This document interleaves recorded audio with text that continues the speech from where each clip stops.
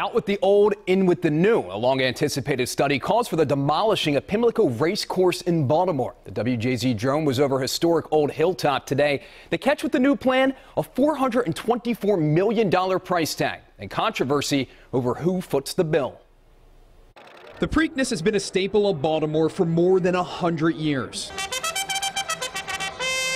But with a race course that's even older, its future at Pimlico remains up in the air. If I don't have the Preakness to look forward to, it wouldn't be too much more reason for me to stay around here. A new study by the Maryland Stadium Authority calls for the demolishing of the race course and a rebuild with a $424 million price tag, while also adding several year-round non-racing uses for the site in the Park Heights area. That would be a nice thing because that'll help uplift the community.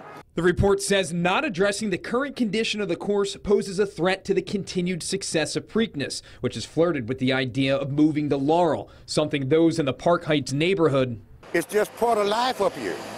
It's part of life. This is what we look for every year. Don't want to fathom. If this goes, this Park Heights is done. It's done.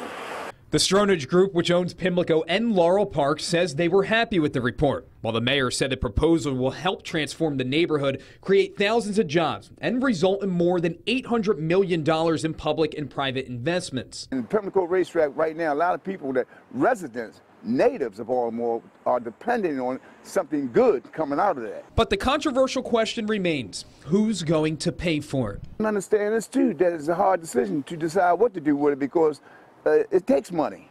It takes money, and then the whole community is going to change.